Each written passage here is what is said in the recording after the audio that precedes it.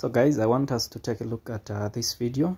Our colleague here, he lost about in 30 minutes time, he lost all these chickens that we'll see on this video. He lost these chickens just in 30 minutes time. Just imagine. And any poultry farmer out there would be like, what could be killing the chickens? Because I know like there's some poultry farmers who get surprised, like, why are my birds dying without having any good reason? And if they look at the chickens, they look very healthy. So I want us to I want to help somebody out there, because a lot of you will go through this same situation and you won't understand why are your chickens dying. So I just want you to take a look. So let's go and look at the way his poultry looks like. We can see he's got even the footpath there for biosecurity. And if you look at here, if you look on this poultry, we can see, like, to say, oh, okay, these beds, even the beddings here, they are very dry. But if you look at the chickens here, most of them are crowded where water is. So this should tell us something, because if we look at the chickens, they look very healthy. I'm sure even our colleague is even surprised to say, why are my chickens dying? And if I look at them, I'm providing the good environment. And if we look at the ventilation, take a look, guys. The ventilation looks very, very much okay, which is recommended. The room is open all over. So what do you think could be the cause of the problem? So looking at the way the chickens are crowded in here, we look at where exactly are they crowded? Especially, so they are crowded, especially where there's water. If you look at here, so what usually causes deaths like this? It's mostly heat stress in these beds. So there's a way you can prevent your beds from dying with heat stress. You know, they get heart stroke, then they start dying without you noticing. So there's a way I can give you a hint on how you can help your beds not to be dying the way they are dying like this. So let me give you the hint so that you might prevent your chickens from dying like the way they are dying without you even having a proper reasoning why they are dying. So most of the time, like I've mentioned, it's heat stress. So let me just go through how you can prevent this from happening to your chickens.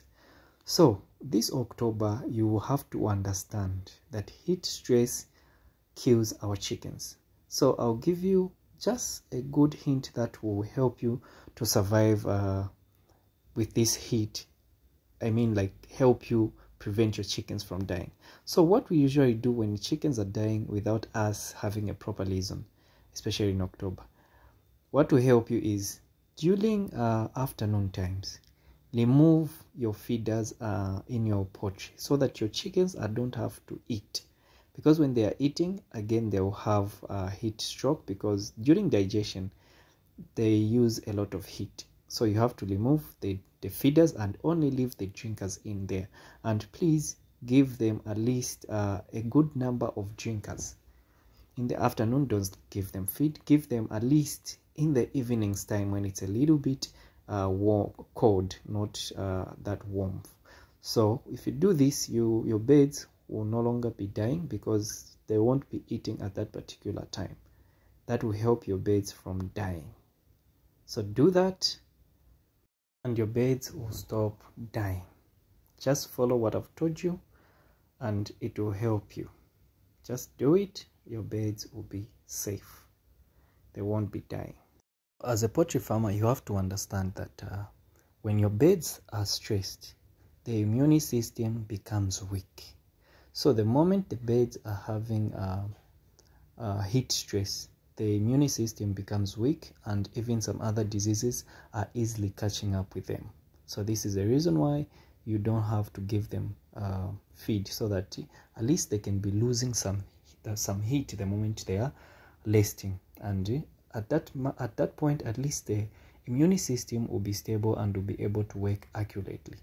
So as I've said and I've mentioned, remove the feeders, and that will be helpful to your chickens.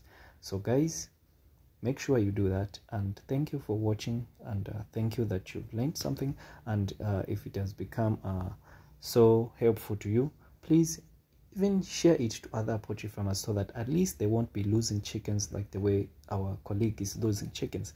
So guys, share, and please, if it helps you in your poultry field, at least give me a thumbs up. Come back to this video and give me a comment if it has helped you, and I'll be so grateful, and it will be, at least it will be shared also to other poultry farmers. So thank you guys for watching, and thank you. See you on the next video. Bye bye.